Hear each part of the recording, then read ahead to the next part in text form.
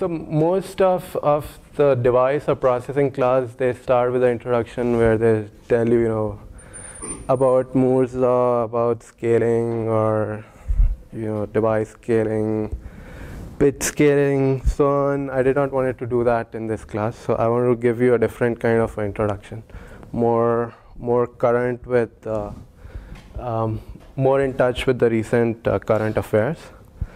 So what is nanomanufacturing, right? So nanomanufacturing is these set of processes such as patterning things, etching things on a nanoscale, depositing things on a nanoscale, making gate stack, making interconnects, making planarization. And this enables us to make things like this, making a microprocessor, making a DRAM, making a NAND flash chip. So this is the first part of this course, where we'll be understanding these techniques and then applying them to understand how they're used and what's specific about the process flow in making each of these devices. The second part of the course actually looks into applying the same set of techniques, but applying it into a different set of applications.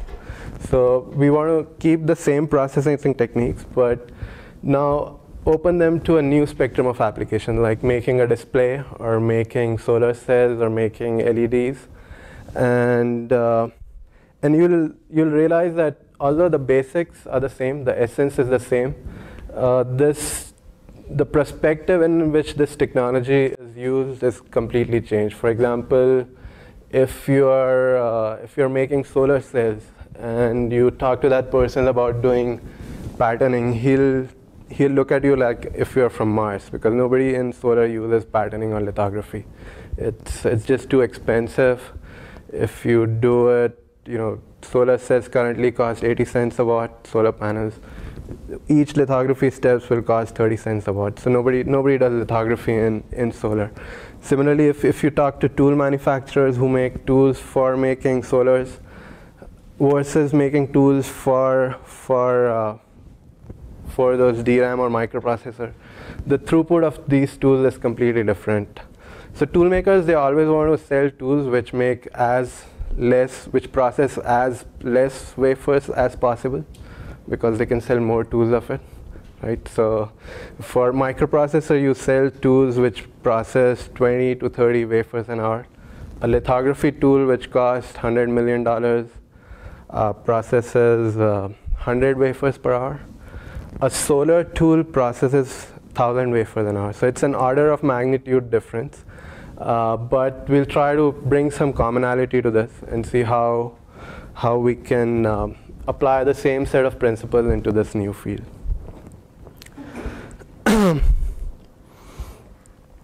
What this course is not is nanomanufacturing, meaning making things, nanomachines, or making things on a nanoscale, or making miniatures of things, which are miniature models of things. Although it's a very interesting field, we will not be covering this in this class. So if you had any misconceptions, I want to clarify it at the very beginning. So let me give you a motivation for this class, right? So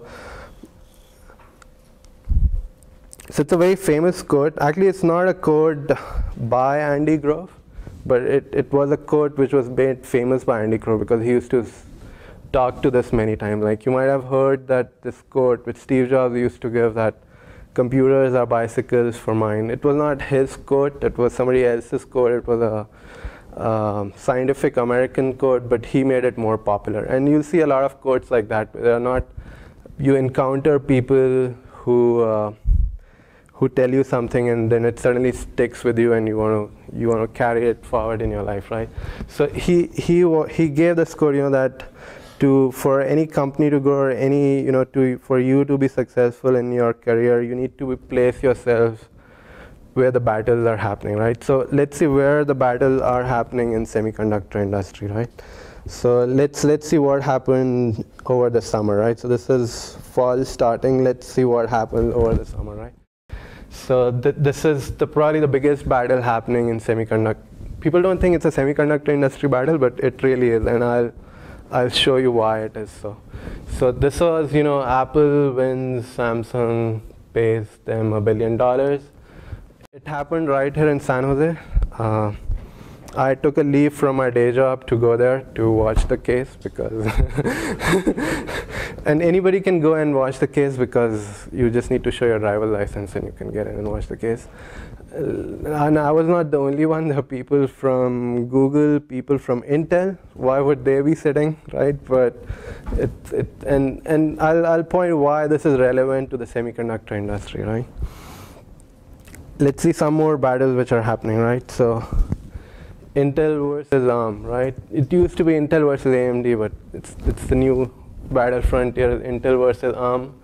Intel can't get into ARM's territory.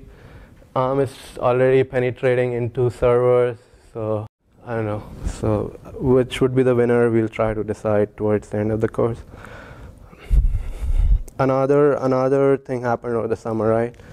Intel used to deny for a long time that PCs will continue. They used to state for a long time PCs will continue to grow.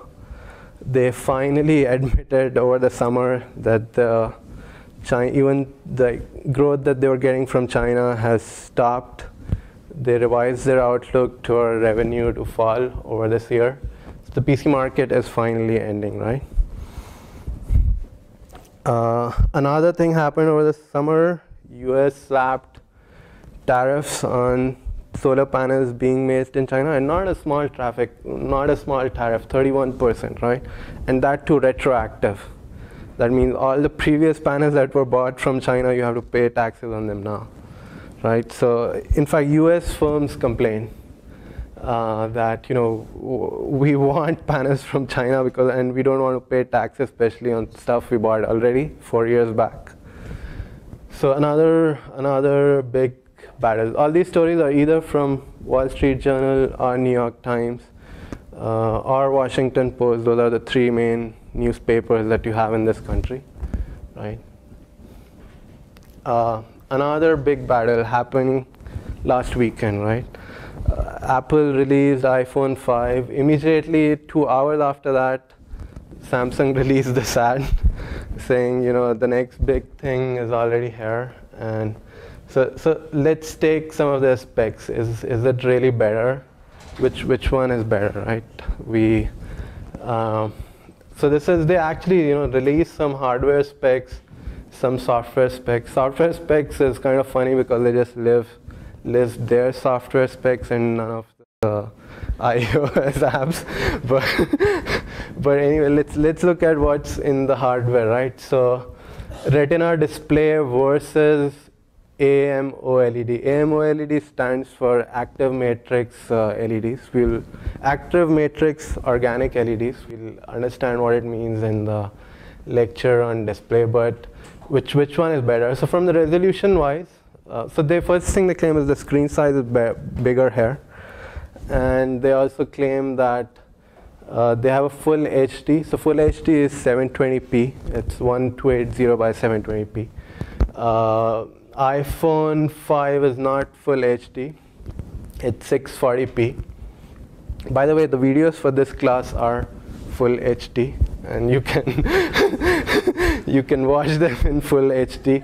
Sometimes YouTube it auto detects your connection and it gives you the resolution which is best for your network speed. So if you don't get full HD, there's a button over there and you can click, it makes it full HD. But what Apple claimed was they have a 16:9 aspect ratio. That is, if you divide the number of pixels width to height, it's 16:9, right? And that is better if you're watching movies, especially the movies that you watch in theater are 16:9 aspect ratio. So it's better for that. I don't know how many people watch movies on their phones, but anyway, up to 220. So Samsung claims they have a better standby time, also a better talk time. And Yibo is formulating a problem where he'll make you calculate all these talk times depending upon the battery life, but battery capacity. But it's primarily, and it is true too. A large part of it because Samsung has a bigger screen that allows you to fit a bigger battery also. So if they have a bigger battery, it allows you for longer talk time, longer standby time, more RAM. Doesn't necessarily mean too much, but we will discuss that later also. So these are some of the biggest battles happening over the summer. How does it affect our life, right? People who work in devices, process technology, semiconductor, right? How does the post-PC era change life for them, right? So let's first look whether, let's really make sure that the post-PC era is here or not. So this is a graph from CEO of my company. It shows 2007 iPhone launched, sold 6 million units in its first entire year. iPhone 5 launched over the weekend. How many did it sell over the weekend? Any? 5 million over a weekend rather than over a year. So that's how much? 450 times the growth, right? Total number of smartphone shipments, currently there are around 350 million. People expect them to go to 1 billion in 2014. So that's 1/6 of the world's population buying smartphone every year, and possibly true too. Right? So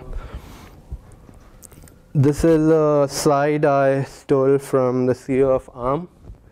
He loves to talk about the post-PC era too, right? So he talks about how the computing evolved. Earlier it used to be just hobbyist.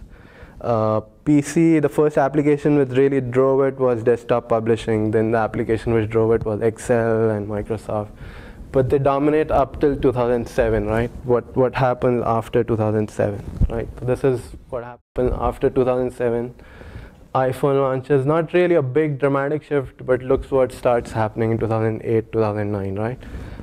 The market share of these post-PC devices is now approaching what PCs has, right? 2011.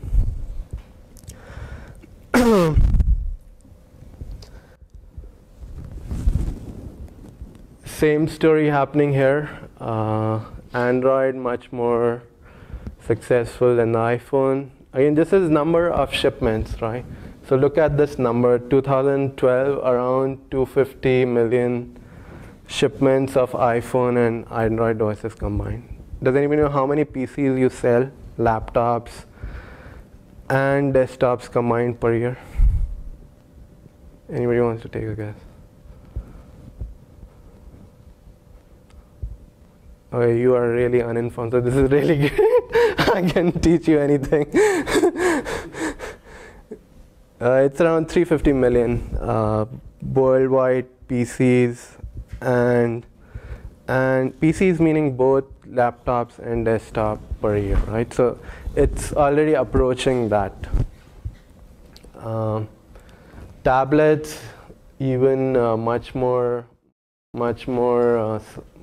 rapid growth than even the iPhone and the iPad. 70 million tablets sold this year. Right? Are there going to be things beyond these touch-based devices? Probably yet, right? The next big thing, not Kim Kardashian, but what she's wearing. It's the Google Glass. So that, there might be a new form factor just around the corner. But so why am I talking about this, right? What is this doing to the semiconductor ecosystem, right? Who's the biggest buyer of semiconductor chips in 2012, right? No surprises here. Apple, 2012, 28 billion. If you know chip industry, it's roughly a $300 billion industry. 10%, roughly 10% of that is purchased by Apple, right? The next player is Apple's competitor, right? So they own another 5% of it. you'll see that, and I'll show this later, all the PC companies, where they're going and where the tablet companies or the post-PC companies are going, right? So they have a huge influence on the entire semiconductor industry now, right? So let's see how they are influencing Silicon Valley, right? So we all live here. You go to school here. Probably a lot of you will end up settling here, right? So Silicon Valley is a awesome place to live. It's also a very evolving place. It keeps on changing. So to make it clear to you, I have these maps. There's this company called siliconmaps.com, and it releases these maps of Silicon Valley every year. And these are hugely out of proportion, but they list all the companies. Whoever pays them money, they list their logo on this map. And so it's a good way to actually see how the valley has evolved, or from a PC era to a post-PC era. So I have an exercise for you. You need to form a team of two. Probably say hello to the person sitting next to you. Just introduce yourself to him. And what you need to do is you need to write down name of 20 semiconductor companies in the Silicon Valley. This can include fabless companies, it can include equipment manufacturers, it could include solar, it could include LED and semiconductor services. You get brownie points if you can name the street and the city also, all right? So